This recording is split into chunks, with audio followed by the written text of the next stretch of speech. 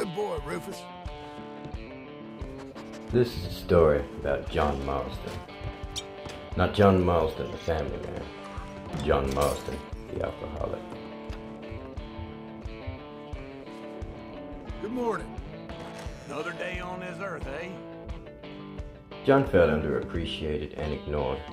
He did a lot of the work. It seemed he was the only one doing the work on the farm. And a lot of those frustrations led him to the bottle. One day, after a long, hard look in the mirror, John decided to tell Abigail that he was leaving, and he was sorry. Wake up. What is it? Sorry. John, I'm tuckered out. And with that, he hit the bottle, packed his bags, and headed to Blackwater for supplies. Don't speak to me. There's no need to be so undignified. Didn't I say don't speak to me? Just stop it! Move, you sack of shit! You see, John Marsden had come to Blackwater looking for a fight. But there weren't enough fights to be had here.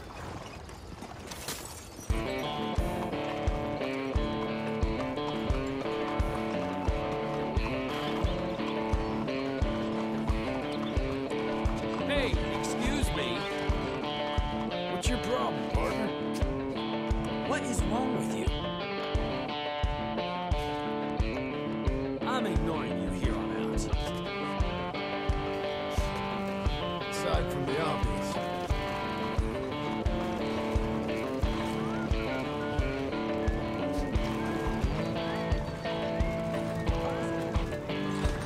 Watch it now. How are things? Look at this dumb donkey. What's your problem? Shut up, you fool. Can you just vamoose? You're all teeth and ears. Myself. What's happening to this place? John was on his third whiskey. He had overheard these fellas talking about Negroes, in not such a kind manner.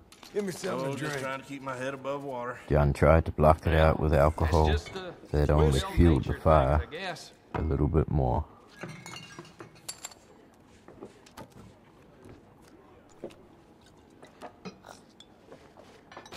You look like you could use one more. On his fifth shot of whiskey, he thought he'd better have one more Old Mrs. Penn before was he not started doing looking too well. for trouble I again. fear she may not last A much few of longer. these will make any day a good day.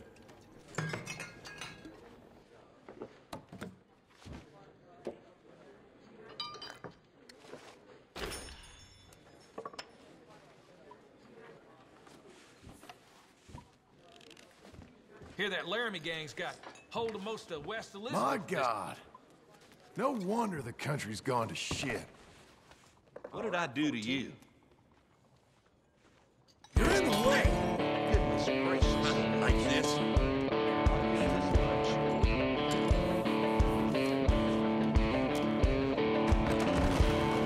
Are you a man? You sure? Ain't no way to talk to folk. Real clever, are you?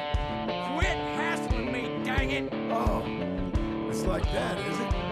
Please, please, leave me alone.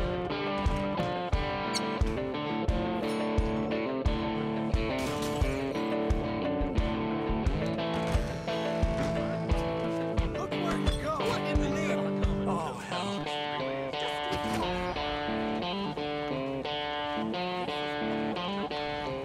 For the love of God!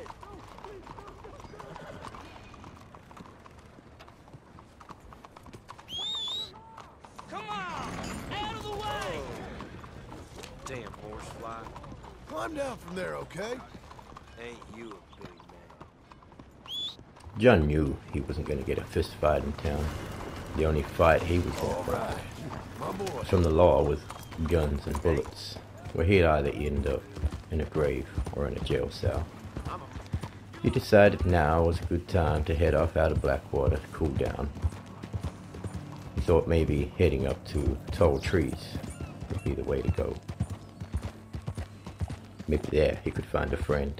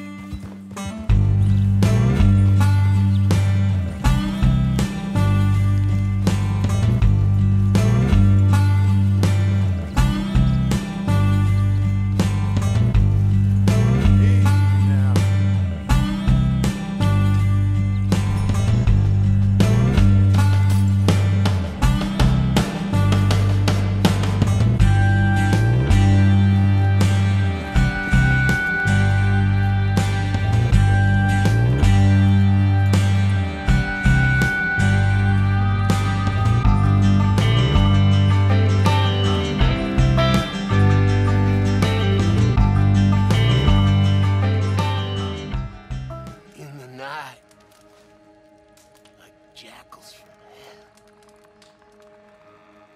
Screams! Something awful. It's all right. You're... all right. They're all gone. Just go to sleep now. Oh.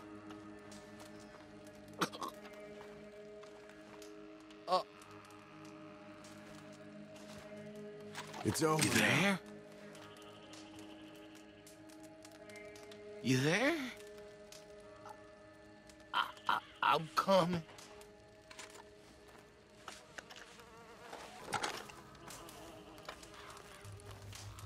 Running across this family, murdered in cold blood, their blood shed across the ground.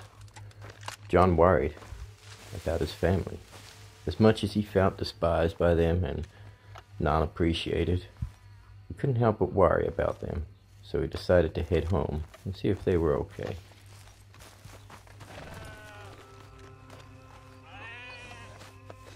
Rufus, boy.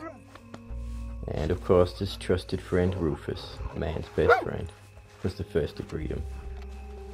Showed some attention to the horse, another Come on, trusted Doc. ally in his You're life. okay?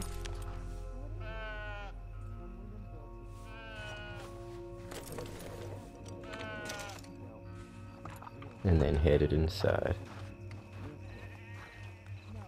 He could hear Abigail talking and Jack. So he headed inside to see what was going on. Only it ain't that way. No, I guess it ain't. Just listen to this, all right? Frank Heck looked at the sheriff cold. Clearly, you don't know who I am, he snarled. And before the sheriff could blink, the fastest young man west of the Grizzlies had filled him full of cold lead. The town was free once more. Who writes that nonsense? Ed, son? Yeah, I know.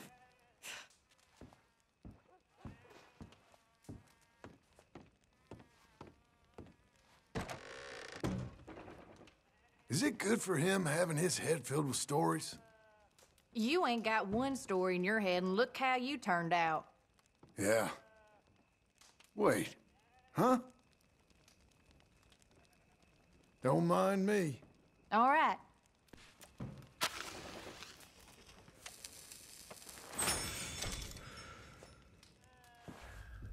Nothing but silence and little jokes at his expense. This is the life John was wanting to run away from, not being appreciated and respected. He decided he'd try and go and say goodnight to the boy, seeing as Abigail wasn't very talkative. But Jack just shot him a deathly cold stare, and the words couldn't form in John's mouth. He had a lot of thinking to do right now. Does he stay the man he is and suck it up with the family? Or does he run away forever?